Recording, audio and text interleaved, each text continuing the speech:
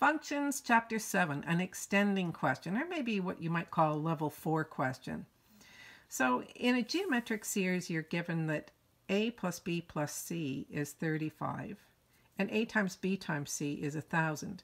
Now, if you recall what a geometric series is, you have a, and to that you're adding a times r, and the c term would be ar squared, right? So each time we're multiplying by r. So we multiply r, and then we multiply by r 2 times, so r squared. And if we put that into this formula here, ABC, we'd have a times ar times ar squared. That's going to be equal to 1,000. So what we want to do is we want to be able to get rid of one of these variables in this equation so we can solve. Now, if we expand this side, you'd see a times a times a is a cubed, and r times r squared is r cubed, so that makes this 1,000. And a cubed, r cubed is the same as a times r cubed. And if I take the cube root of each side, I would get ar is equal to 10, which is the cube root of 1,000.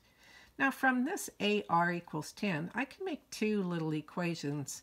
A is equal to 10 over r, and r would be equal to 10 over a.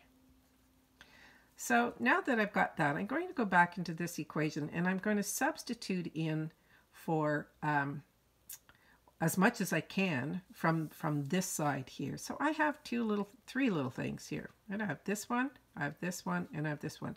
But I don't want to get rid of my a's. I want to substitute in for r. Now I do have an AR here, which is the AR here. So that makes it easy. I can just put in a 10 for that. So I have A plus 10 plus, now AR squared is the same as A times R times R. So I'm going to put in 10 for my AR, and my R I'm going to put 10 over A. And that's going to be equal to 35. So now I'm just going to simplify this. I'm going to bring everything over to the left side. It's going to end up being a quadratic because I'm going to need to get rid of this a from the denominator. So if I multiply by a here now, I would have a squared. 10 minus 35 is minus 35 times a, of course. We still multiply times a. And 10 times 10 is 100. And we've cleared the a by multiplying through by a equals 0. I made a little mistake here. It's 10 minus 35 is minus 25, right? Okay, so now I want to know what multiplies to 100 and adds to negative 25. And you probably would figure that out pretty quickly. So if I do minus 20 times minus 5, I would get 100. And if I add those together, I get minus 25. So that gives me a minus 20, and a minus 5 is equal to 0. So we have two solutions for a. It could be 20 or it could be 5. Now if a was 20 and I'm multiplying by something and then adding that together, so I'd have to have a times r and then a times r squared. This is going to grow pretty fast, so it's highly unlikely that my a is 20. So I'm going to go on the assumption that a is equal to 5. So we'll say 20 or a is equal to 5. Well, and it's actually because it's both to solve this equation. So now I want to say, well, how would I find b here? How can I find b? So we know that a times b times c was 1,000. Let's write that out over here. A, B, C is equal to 1,000. A times B times C. And if A is 5, so if I went 5BC equals 1,000, then that would mean that B is equal to 1,000 divided by 5C, or 200 over C. So now I've got B is 200 over C, or I could have said C, so B is 200 over C, or C is 200 over B. Okay, so now that I have that, I need to put into this equation. I can use this one up here and get rid of one of these variables. It could be the C or the B, your choice. But let's say we're going to solve for B, because if I find B, then I know what I multiplied A by to get B instead of solving for C. So let's substitute the C by 200 over B. And I know what A is. I'm going to say A is 5. So I'm going to bring this equation down here.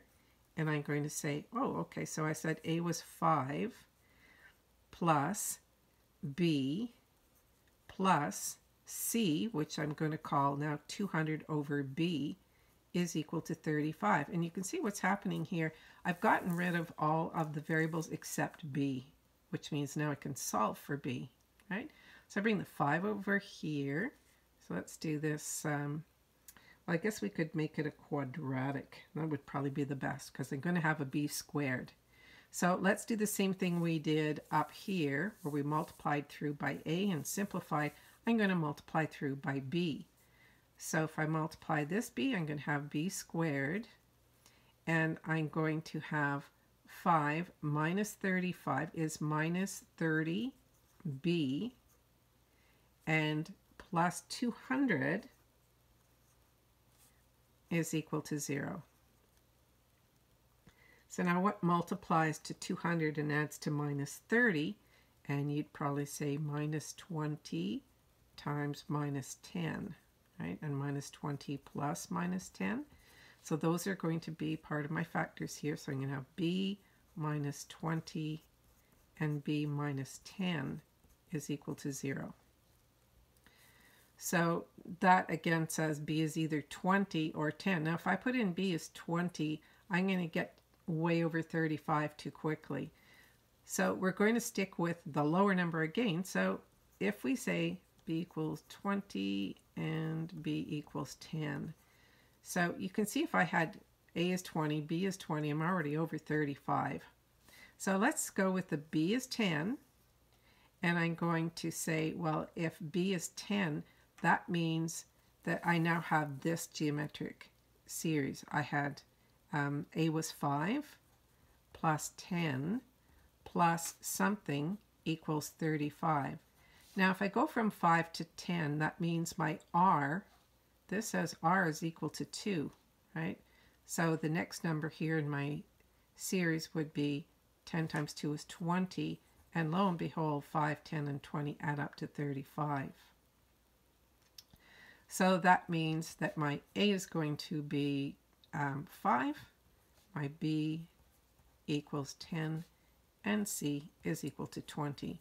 Now you might want to double check that to see if A times B times C is 1,000, and you have 50 times 20, which is 1,000. Right, so 5 times 10, oops, paper slipped, times 20 equals 1,000. And so we've got our answer. Okay, so I hope that helps you out a little bit if you have such a challenging question on your unit test.